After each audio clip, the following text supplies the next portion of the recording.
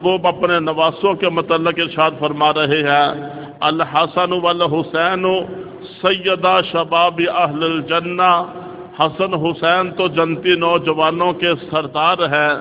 اللہ کے محبوب صلی اللہ علیہ وسلم ارشاد فرماتے ہیں، حسن حسین تو میرے پھول ہیں، حسن حسین کے پسینے سے مجھے جنت کی خوشبو آتی ہے۔ حسن و حسین کتنی عظمتوں والے، کتنی شان والے، کتنی بلندیوں والے کہ حسن و حسین رضی اللہ تعالی عنہما جب پیدا ہوتے ہیں، جب ان کی پیدائش ہوتی ہے، کان کے اندر اذان کے کلمات پڑھنے والے ساری کائنات کے سردار ہیں۔ دنیا کا کوئی آدمی کہے کہ فلاں کا فلاں بچہ بڑا خوش نصیب ہے، بھائی کیوں خوش نصیب ہے؟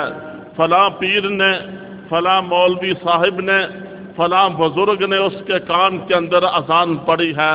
حسن و حسین تم کتنے خوش نصیب ہو، کتنی تمہاری عظمت مقام اور شان ہے، کتنی بلندیوں والے ہو کہ جب تم پیدا ہوئے تمہارے دائیں کان کے اندر اذان پڑھنے والے ساری کائنات کے سردار امام الانبیاء حضرت محمد الرسول اللہ صلی اللہ علیہ وآلہ وسلم ہے۔ بائیں کان کے اندر تکبیر پڑھنے والے ساری کائنات کے سردار حضرت محمد الرسول اللہ صلی اللہ علیہ وآلہ وسلم ہے۔ حسن و حسین تم کتنے خوش نصیب ہو، کتنی عظمتوں والے ہو، کتنی رفتوں والے ہو، کتنی شان اور مقام والے ہو کہ پیدا ہوئے اذان اور تکبیر پڑھنے والے کان کے اندر آپ کے نانا ساری کائنات کے سردار حضرت محمد الرسول اللہ صلی اللہ علیہ وآلہ وسلم ہیں۔ جب گٹی دینے کا وقت آیا، اللہ کے محبوب صلی اللہ علیہ وآلہ وسلم اپنے نواسوں کو گٹی دے رہے ہیں، اپنی زبان سے اپنا لعاب دہن حس کے ذریعے جو ہے حسن و حسین کو گٹی دی جا رہی ہے، اپنا لعاب دہن ان کے منہ کے اندر ڈال دیتے ہیں۔ یہ ساری کائنات کا سردار کا لعاب دہن ہے، جس کے اندر اللہ نے شفا رکھی ہے کہ اس جیسا کائنات کے اندر کسی کا لعاب دہن نہیں۔ اس لعاب دہن کے ساتھ سیدنا حسن و حسین رضی اللہ تعالیٰ عنہما کو جب پیدا ہوتے ہیں گٹی دی جا رہی ہے۔ اللہ کے محبوب اپنا لعاب دہن حسن و حسین کے منہ کے اندر ڈالتے ہیں، گٹی دیتے ہیں، اس کے بعد کھجور کے دانے کو اپنے منہ کے اندر ڈالتے ہیں، نرم کرنے کے بعد حسن و حسین کے منہ کے اندر ڈال دیتے ہیں۔ اس انداز کے اندر حسن و حسین کو گٹی دی جا رہی ہے۔ یہ لعاب ہے، ساری کائنات کے سردار کا لعاب ہے، جس لعاب کا مقابلہ دنیا کے کسی پیر اور کسی نبی اور ولی کا لعاب مقابلہ نہیں کر سکتا، جو کائنات میں سب سے زیادہ عظمت والا، شفا والا، برکت والا لعاب ہے۔ یہ وہی تو لعاب ہے۔ ابو بکر کی ایڑی پہ لگا، ایڑی کا درد ختم ہو گیا۔ علی کی آنکھوں پہ لگا، علی کی آنکھوں کا درد ختم ہو گیا۔ جابر کی ہنڈیا کے اندر آیا، کئی سو صحابہ کھانا کھا لیتے ہیں، کھانا پھر بھی بچ جاتا ہے۔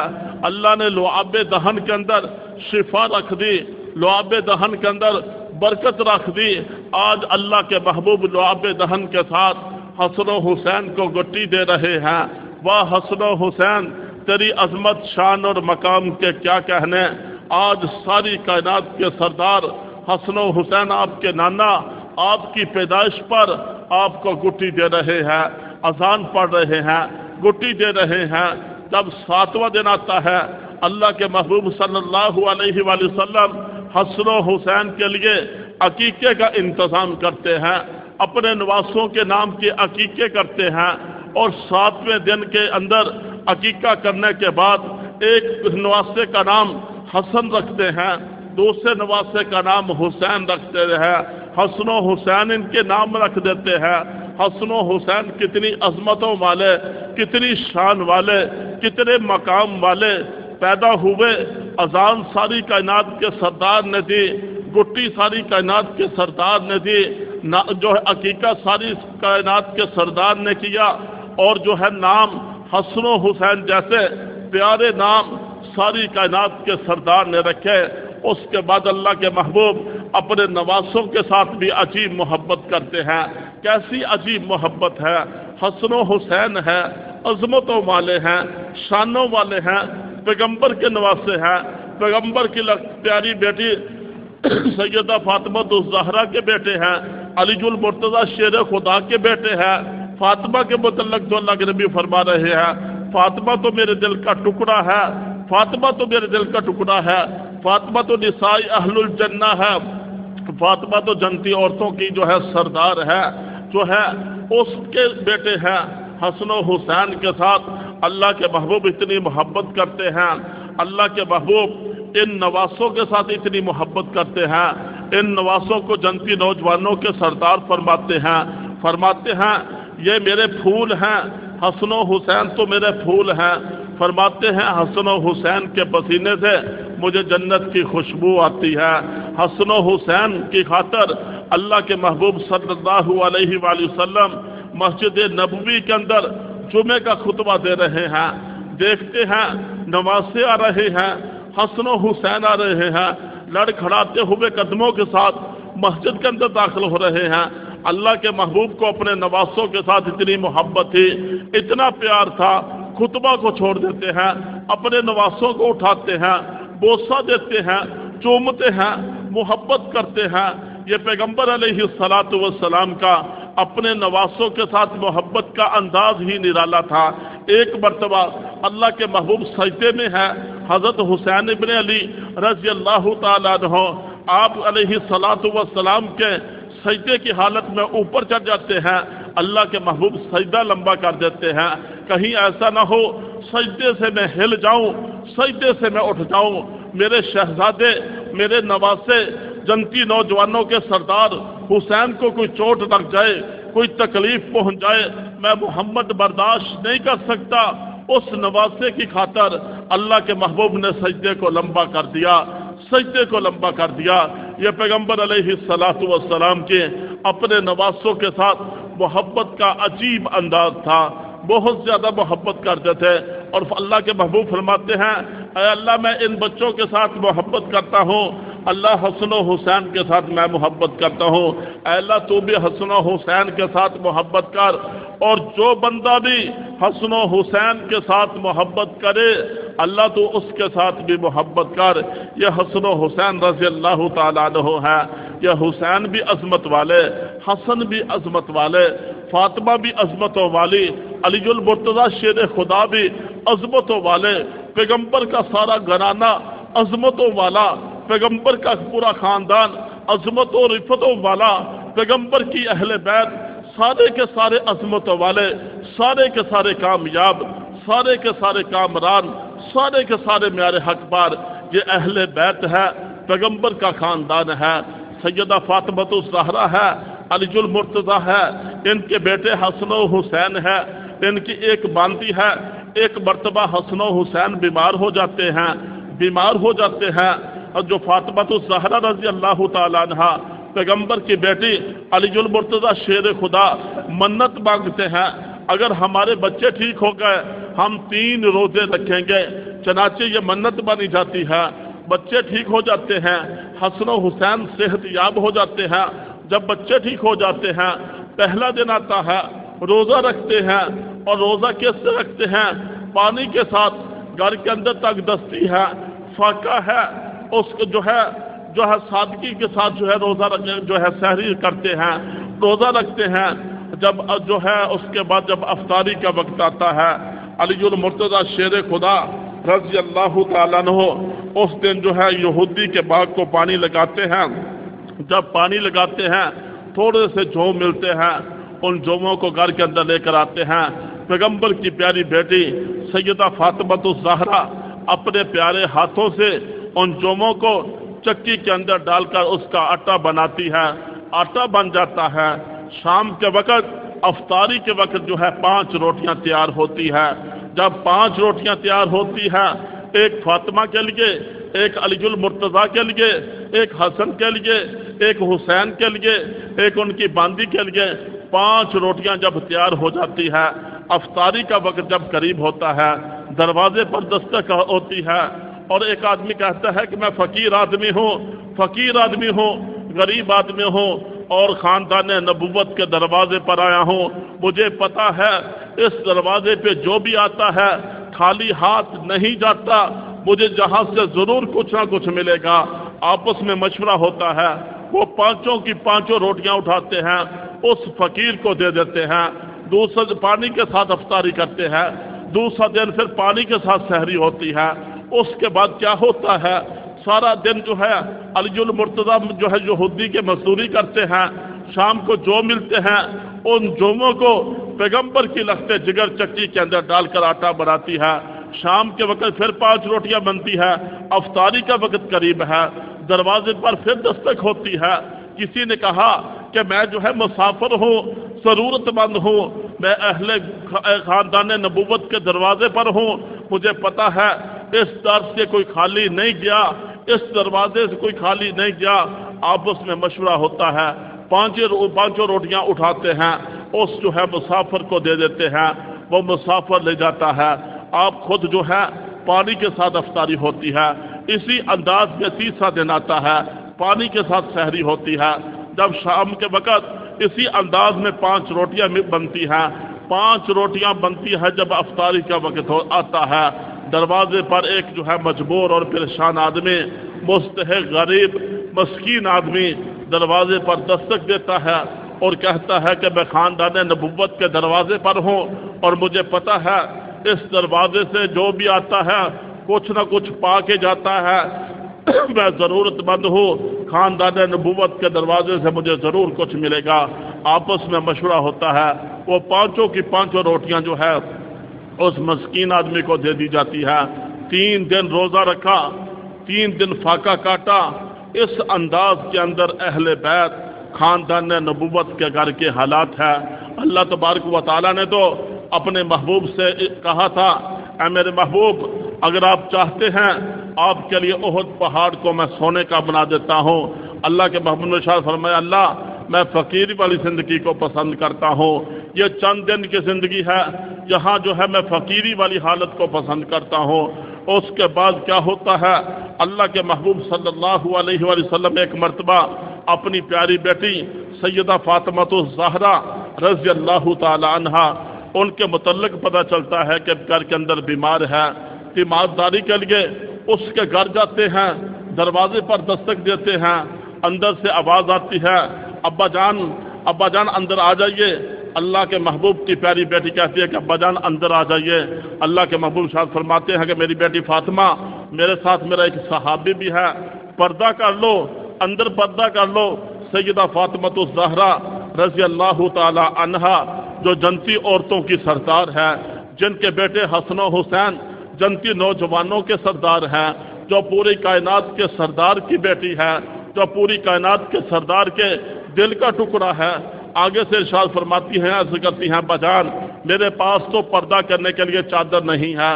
اللہ کے محبوب اپنی کملی والی چادر، جس کی قسم قرآن یا ایھا المزمل یا ایھا المدثر کی صورت میں اٹھاتا ہے، اپنی کملی والی چادر دیتے ہیں کہ بیٹی اس کے ساتھ پردہ کر لو، میرے ساتھ میرا صحابی ہے۔ سیدہ فاطمہ کملی والی چادر کے ساتھ جب پردہ کر لیتی ہیں، اللہ کے محبوب اندر تشریف لے جاتے ہیں، جا کر پوچھتے ہیں کہ بیٹی کیا حال ہے، طبیعت کیسی ہے؟ بیماری کا پتہ چلا تھا کہ بیمار ہے۔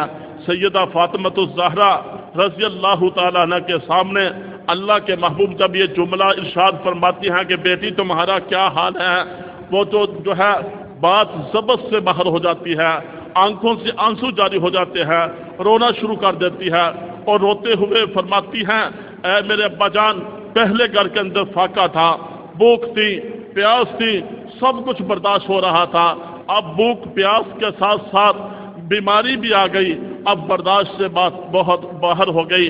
اللہ کے محبوب دیکھتے ہیں، پیاری لخت جگر ہے، دل کا ٹکڑا ہے، فاطمہ ہے، اللہ کے محبوب کی آنکھوں سے بے ساختہ آنسو جاری ہو جاتے ہیں اور ارشاد فرماتے ہیں، میری بیٹی فاطمہ پریشان ہونے کی ضرورت نہیں، یہ چند دن کی زندگی ہے، گزر جائے گی، میری بیٹی تمہارے لیے یہی اعزاز کافی ہے۔ الفاطمہ نساء اہل الجنہ، فاطمہ تو جنتی عورتوں کی سردار ہے، جنت میں عورتوں کی سرداری کا تاج فاطمہ تیرے سر پر ہوگا، فاطمہ تو خوش ہو جا، یہ چند دن کی بیماری ہے، ये चंद दिन का फाका है, ये चंद दिन की गुर्बत है, ये चंद दिन की तकलीफ है, ये चंद दिन है, गुजर जाएंगे। उसके लिए हमेशा हमेशा की जन्नत के अंदर सरदारी फातिमा औरतों पर तुम्हारी होगी और नौजवानों पर सरदारी तुम्हारे लाडले शहजादे हसन और हुसैन की होगी। मेरी बेटी फातिमा तो इस पर खुश हो जा। यह खानदान नबुव्वत की कैफियत और हालत है। वो फातिमा तो ज़हरा रज़ी अल्लाह ताला अन्हा जो पैगंबर जिसके मुतल्लिक़ इरशाद फरमाते हैं, फातिमा तो मेरे दिल का टुकड़ा है, जिसके मुतल्लिक़ अल्लाह के महबूब इरशाद फरमाते हैं कि मेरी बेटी फातिमा जो है मेरे दुनिया से जाने के बाद सबसे पहले जो मुझसे मिलेगा मेरे ख़ानदान में, मेरी बेटी फातिमा तेरे से मेरी मुलाकात होगी। अल्लाह के महबूब जब जो है इस दुनिया से रहलत करके चले जाते हैं तो ख़ानदान नबूवत में सबसे पहले जिसकी रहलत होती है उसको फातिमा ज़हरा रज़ी अल्लाह ताला अन्हा कहा जाता है। अल्लाह के महबूब सल्लल्लाहु अलैहि वसल्लम का यह ख़ानदान नबूवत है, अहले बैत है और ख़ानदान नबूवत है, अज़मतों वाले हैं और जो है रिफ़तों वाले हैं। और अल्लाह के महबूब सल्लल्लाहु अलैहि वसल्लम के नवासे सैयदना हुसैन इब्न अली रज़ी अल्लाह ताला अन्हु, जिनकी अज़मत, मकाम और शान इतनी बुलंदो बाला है कि कायनात के अंदर हर इंसान हुसैन के साथ मोहब्बत करता नजर आता है। अल्लाह के महबूब हैं, हुसैन के साथ मोहब्बत करते नजर आते हैं। हुसैन के लिए अल्लाह के महबूब कभी जो है जुमे के खुतबा को छोड़कर हसन हुसैन को उठा लेते हैं। अल्लाह के महबूब कभी हुसैन की खातर अपना सजदे को लंबा कर देते हैं कि मेरे कमर के ऊपर हुसैन सवार है। अल्लाह के महबूब इन बच्चों के साथ इतनी मोहब्बत करते हैं कि हुजरा फातिमा के अंदर जब ये बच्चे छोटे थे और बचपन के अंदर बच्चे रोते हैं, अल्लाह के महबूब जब इन नवासों की आवाज़ कानों के अंदर अल्लाह के महबूब के पड़ती, अल्लाह के महबूब तड़प जाते और इरशाद फरमाया कि मेरी बेटी फातिमा, इन हसन हुसैन को, मेरे नवासों को, बच्चों को रोने ना दिया करो। जब ये बच्चे रोते हैं मुझ मोहम्मद को बड़ी तकलीफ पहुंचती है। अल्लाह के महबूब को इन नवासों के साथ इतनी ज़्यादा मोहब्बत थी। उसके बाद अबू बकर को हुसैन के साथ कितनी मोहब्बत है। अबू बकर हैं, मस्जिद नबवी के अंदर नमाज पढ़ाकर दरवाजे पर बाहर निकलते हैं, क्या देखते हैं? हुसैन हैं, बच्चों के साथ खेल रहे हैं। अबू बकर दौड़ कर जाते हैं, हुसैन को पकड़ लेते हैं, हुसैन के माथे पर बोसा देते हैं, हुसैन से मोहब्बत करते हैं। उसके बाद फरमाते हैं, हुसैन तू तो वो अजमतों वाला है जिसको सारी कायनात के सरदार बोसा दिया करते थे, जिसको अपने सीने पर लटाकर खिलाया करते थे, जिसको जो है जिसके साथ प्यार किया करते थे। जब उम्र फारूक रज़ी अल्लाह ताला अन्हु को हुसैन के साथ कैसी मोहब्बत है। उम्र फारूक एक मर्तबा सफ़र से वापस आते हैं। जब सफ़र से वापस आते हैं, अल्लाह के महबूब अपने दाएं कंधे पर हुसैन को सवार किए हुए हैं, अपने बच्चे को खिला रहे हैं। जो उस पर फारूक आज़म देखते हैं, हुसैन है, अल्लाह के महबूब के कंधों पर है। हुसैन की भी अजीब अजमत है कि नबूवत के कंधों पर कोई आया, हुसैन इब्न अली आया, हुसैन के मतलब कहते हैं हुसैन बड़ी शान वाला है। उसके बाद फारूक आज़म कहते हैं, या रसूलुल्लाह, सवारी कितनी अजीम है, कितनी खूबसूरत सवारी है। अल्लाह के महबूब कितनी खूबसूरत सवारी है, आप सवारी बने हुए हैं, कितनी हसीन सवारी है। अल्लाह के महबूब हुसैन की तरफ इशारा करके इरशाद फरमाते हैं, ऐ उमर, सिर्फ सवारी ही खूबसूरत नहीं, सवार भी बड़ा खूबसूरत है, सवार भी बड़ी अजमत और शान और मकाम वाला है। इस अंदाज में फारूक आज़म भी हुसैन के साथ मोहब्बत करते नजर आते हैं।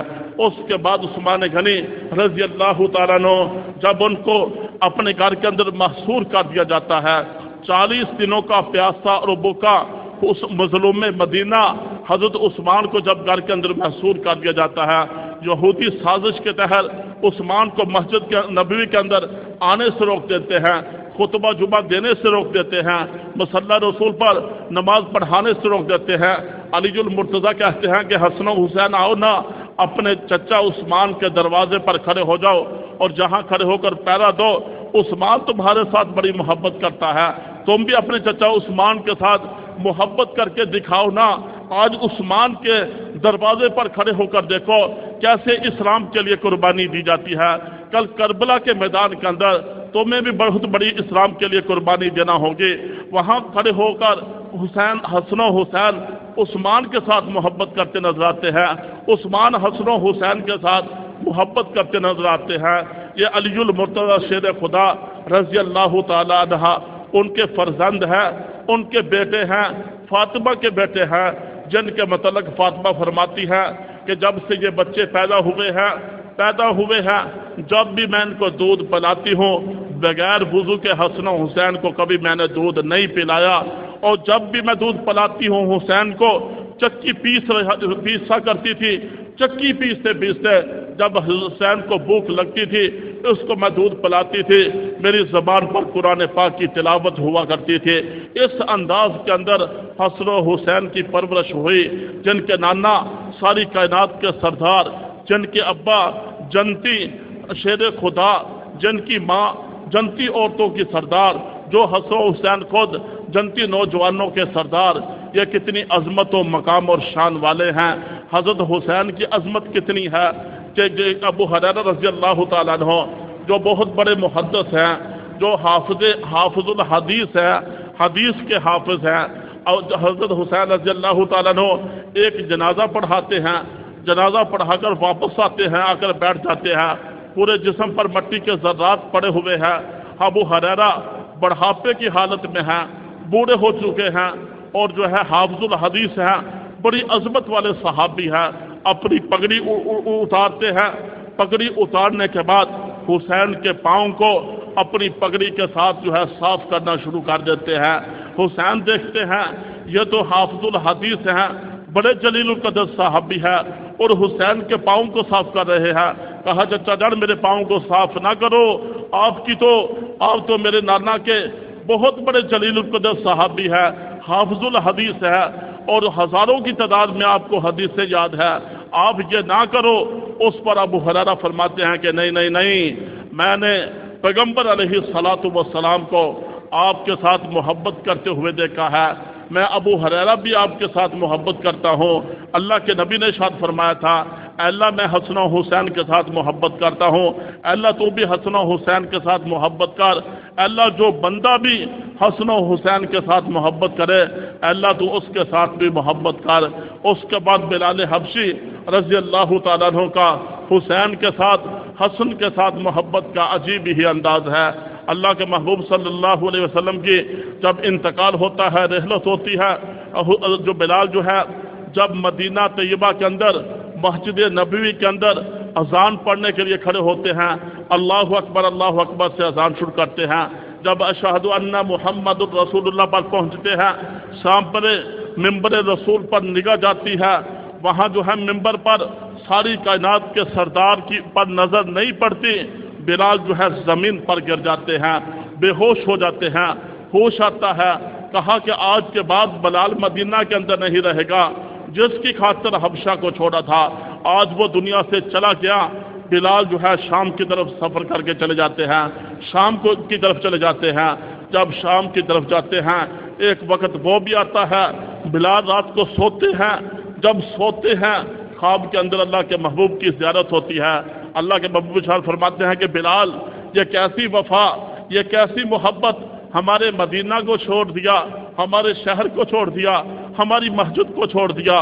बिलाल रातों रात तैयारी करते हैं, और तैयारी करने के बाद वहाँ से मदीना तैयबा की तरफ सफ़र शुरू करते हैं। सफ़र करते करते जब मस्जिद नबवी के अंदर दाखिल होते हैं, जो सुबह जो है तहज्जुद का वक़्त था, सहाबा की जमात मस्जिद के अंदर तहज्जुद की नमाज पढ़ रहे थे, हसन हुसैन भी वहाँ मौजूद थे। बिलाल आते हैं, आकर इबादत के अंदर मशगूल हो जाते हैं।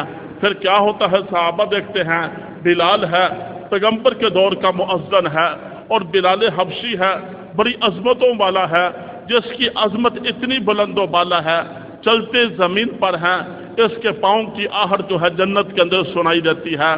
बिलाल को इतनी अजमत मिली, बिलाल से मशवरा किया कि बिलाल से कहो कि अजान पढ़े, तो बिलाल हबशी रज़ी अल्लाह ताला अन्हु कहते हैं कि नहीं, वो दौर था जिस दौर के अंदर सारी कायनात के सरदार मिंबर रसूल पर हुआ करते थे। बिलाल अजान पढ़ा करता था, जो लुत्फ सरूर और चैन मुझे नसीब होता था, अब वो मुझे नसीब नहीं होता। उसके बाद सहाबा देखते हैं हसन व हुसैन जो मौजूद हैं, अल्लाह के महबूब के नवासे जो पैगम्बर अलैहिस्सलातु वस्सलाम के मुशाबे थे। हज़रत अली फरमाते हैं हसन जो थे अल्लाह के महबूब के नवासे, हसन सर से लेकर सीने तक अल्लाह के महबूब के मुशाबे थे। हुसैन सीना से लेकर नीचे तक पैगम्बर अलैहिस्सलातु वस्सलाम के मुशाबे थे। ये दोनों नवासे पैगम्बर के मुशाबे थे। सहाबा मशवरा करते हैं, हसन व हुसैन से बात करते हैं। जब हसन व हुसैन अपने चचा बिलाल से बात करेंगे, बिलाल के पास इनकार की गुंजाइश नहीं होगी, चनाचे बात होती है। हसन व हुसैन कहते हैं कि चचा बिलाल जो अजान सुनाओ, मेरे हमारे नाना के दौर की याद को ताज़ा कर दो। बिलाल हबशी खामोश हो जाते हैं और फिर दिल ही दिल में सोचते हैं हसन व हुसैन तो वो है जिनको हमने अपने आका हज़रत मोहम्मद रसूलुल्लाह को इनके साथ मोहब्बत करते हुए देखा, बोसे देते हुए लेते हुए जो है देखा, कंधों पर सवार करते हुए देखा, खुतबा को छोड़कर इन बच्चों को उठाते हुए देखा, जिनकी खातर सजदे लंबे करते हुए देखा। अल्लाह के महबूब तो बहुत ज़्यादा इनके साथ मोहब्बत करते थे। कहा कि ठीक है मेरे पैगम्बर के नवासे हसन व हुसैन, आपकी बात के अंदर इनकार करने की कोई गुंजाइश नहीं। बिलाल फजर की अजान मस्जिद नबी के अंदर पड़ेगा। बिलाल हबशी रजी अल्लाह तआला अन्हु मस्जिद नबवी के अंदर हसन व हुसैन की फरमाइश पर हसन व हुसैन के साथ मोहब्बत करते हुए जब मस्जिद नबवी के अंदर फजर की अजान शुरू करते हैं, अल्लाहु अकबर से अजान शुरू करते हैं। ये फजर की जो अजान है इसकी फजीलत के अंदर अल्लाह के महबूब सल्लल्लाहु अलैहि वसल्लम इरशाद फरमाते हैं, जो बंदा 40 दिन तक मस्जिद के अंदर फजर की अजान पढ़ता है, अल्लाह तबारक व तआला उसको जन्नत के अंदर दाखिल फरमा देते हैं। ये अजान पढ़ना कोई मामूली बात नहीं, ये अजान पढ़ना कोई मामूली बात नहीं। जहाँ तक जब मुअज्जिन अजान मस्जिद के अंदर पढ़ता है, जितनी भी मखलूकात उस अजान की आवाज़ को सुनती है, कल क़यामत वाले दिन मुअज्जिन के हक में वो गवाही देंगे। मुअज्जिन जो मस्जिद के अंदर अजान पढ़ता है वो जो है कल क़यामत वाले दिन बिलाल हबशी रज़ी अल्लाह तआला अन्हु के सफ़ के अंदर खड़ा होगा। ये मुअज्जिन और शायर इस्लाम में से जो अजान है यह कोई मामूली बात नहीं, ये पढ़ने वाले भी बुलंदो बाला हैं, सुनने वाले भी बुलंदो बाला हैं। इसको सुनकर नमाज के लिए आने वाले भी दुनिया और आखिरत की कामयाबी हासिल करने वाले हैं। बिलाल हबशी जब अजान शुरू करते हैं, मदीना तैयबा के अंदर कोहराम मच जाता है। औरतें तो क्या, मर्द तो क्या, बच्चे तो क्या, सारे के सारे लोग मस्जिद नबी की तरफ दौड़ना शुरू कर देते हैं और दिल ही दिल में सोचते हैं ये आवाज़ के कलमात तो वही है जो सारी कायनात के सरदार के दौर के अंदर मस्जिद नबी के अंदर अजान हुआ करती थी। आज देखते हैं वो मुअज्जिन तो आ चुका है, देखते हैं वो इमाम भी आया कि नहीं आया, वो मसल्ले का वारिस भी आया कि नहीं आया, वो मस्जिद नबवी का इमाम भी आया कि नहीं आया। जब मस्जिद के अंदर आकर देखते हैं जो दुनिया से चला गया वो कैसे आएगा। यहाँ उलमा लिखते हैं ये दुनिया से हर इंसान जाता है फिर वापस कोई नहीं आएगा। ये कायनात बनी किसकी वजह से बनी? अल्लाह के महबूब की वजह से बनी। अल्लाह ने अपने महबूब को वजह कायनात बनाकर दुनिया के अंदर भेजा और इरशाद फरमाया मेरे महबूब अगर आपने दुनिया के अंदर आना ना होता, ये ज़मीन ना होती, आसमान ना होता, शर्क़ो गरब शमालो जनूब कुछ भी ना होता, मेरे महबूब आपको हमने वजह कायनात बनाकर भेजा। सारी कायनात के निज़ाम को बनाया, सजाया, चलाया महबूब आप ही की वजह से है। आप ना होते कायनात के अंदर कुछ भी ना होता। वो हस्ती जो वजह कायनात दुनिया के अंदर बन कर आई वो भी 63 साल जिंदगी गुजारने के बाद इस दुनिया से चली गई, अब वापस नहीं आएगा। जो दुनिया से गया वो वापस नहीं आएगा। ये सैयदना बिलाल हबशी रज़ी अल्लाह तआला अन्हु की हसन व हुसैन के साथ मोहब्बत का अंदाज है। तमाम के तमाम सहाबा हसन व हुसैन के साथ मोहब्बत करते हैं। अल्लाह के महबूब अपने नवासों के साथ बहुत ज़्यादा मोहब्बत करते हैं, इतनी मोहब्बत करते हैं, मोहब्बत में फरमाते हैं अल हसन वल हुसैन सैयदा शबाब अहलिल जन्ना। हसन हुसैन तो जन्नती नौजवानों के सरदार हैं। फरमाया हसन हुसैन तो मेरे फूल हैं। फरमाया हसन हुसैन के पसीने से मुझे जन्नत की खुशबू आती है। फरमाया ये मेरी बेटी के फातिमा ज़हरा के बेटे हसन हुसैन तो अजमतों वाले हैं। जो जन्नती नौजवानों के सरदार हैं। ये इतनी अजमतें और फजीलतें जिनको मिली है उनको हसन और हुसैन कहा जाता है। उन्हीं नवासों में से आपका नवासा सैयदना हुसैन इब्न अली रज़ी अल्लाह तआला अन्हु को इसी महीना की 10 तारीख को 10 मुहर्रम हराम की तारीख के अंदर मैदान करबला के अंदर कूफे वालों ने 12,000 खत लिखे और धोखे से हुसैन को वहां बुलाया। वहां बुलाने के बाद कूफे वालों ने धोखा किया, फरेब किया हुसैन इब्न अली रज़ी अल्लाह तआला अन्हु को और ख़ानदान नबूवत के 72 या 73 अफराद को शहीद कर दिया। शहीद ही नहीं किया और सबसे छोटा बच्चा जिसकी उम्र 6 माह की थी, 6 माह का बच्चा उसके गले के अंदर तीर आकर लगता है। जब तीर आकर लगता है गले से खून का फुवारा फूटता है। हजरत हुसैन इब्न अली रज़ी अल्लाह तआला अन्हु अपने चुल्लू के अंदर खून को भरते हैं और आसमान की तरफ इशारा करके इरशाद फरमाते हैं, ऐ अल्लाह अगर तू इस तरह राजी है तो हम इस तरह ही राजी है। इस अंदाज के अंदर सैयदना हुसैन इब्न अली रज़ी अल्लाह तआला अन्हु को 10 मुहर्रम हराम की तारीख के अंदर खानदान नबूवत के 72-73 अफराद को मैदान करबला के अंदर धोखे से कूफियों ने बुलाकर वहाँ शहीद किया। शहादत का तफसीली बात जो है अगले जुमातुल मुबारक के अंदर इंशाअल्लाह बयान होगी। ये 10 मुहर्रम हराम का जो दिन आ रहा है ये बड़ी अजमत और फजीलत वाला दिन है। 10 मुहर्रम हराम के दिन जो बंदा 10 मुहर्रम का रोज़ा रखता है अल्लाह तबारक व तआला 10 मुहर्रम का रोज़ा रखने की वजह से उसके गुज़श्ता 1 साल के गुनाहों को माफ़ फरमा देते हैं। और रमज़ानुल मुबारक के रोज़ों के बाद सबसे ज़्यादा फजीलत जिस रोज़े की है वो मुहर्रम के रोज़ों की है, मुहर्रम के रोज़े की है। जो एक रोज़ा 10 मुहर्रम का रखे अल्लाह उसके गुज़श्ता 1 साल के गुनाहों को माफ़ फरमा देते हैं। अल्लाह के महबूब जब मक्का को छोड़कर मदीना तैयबा की तरफ हिजरत करके जाते हैं वहाँ के यहूदी 10 मुहर्रम का रोज़ा रखा करते थे, अशूरा वाले दिन का। अल्लाह के महबूब ने पूछा तुम क्यों रोज़ा रखते हो? तो उन्होंने कहा कि इस दिन अल्लाह तबारक व तआला ने हमारे नबी मूसा अलैहिस्सलातु वस्सलाम को फतह अता फरमाई थी और फिरऔनियों को इस दिन के अंदर गर्क किया था। हम शुक्राने के तौर पर अशूरा 10 मुहर्रम हराम का रोज़ा रखते हैं। अल्लाह के महबूब ने शायद फरमाया हम तो मूसा के ज़्यादा करीबी हैं, अगर आइंदा साल में ज़िंदा रहा मैं 10 मुहर्रम का रोज़ा रखूँगा। और उसके साथ साथ हम यहूदियों की मुशाबत इख्तियार नहीं करते, ना ईसाइयों की मुशाबत इख्तियार करते हैं। अल्लाह के महबूब का फरमान है जो कौम जिस कौम की मुशाबत इख्तियार करती है कल क़यामत वाले दिन उसी के साथ उसका हश्र होगा।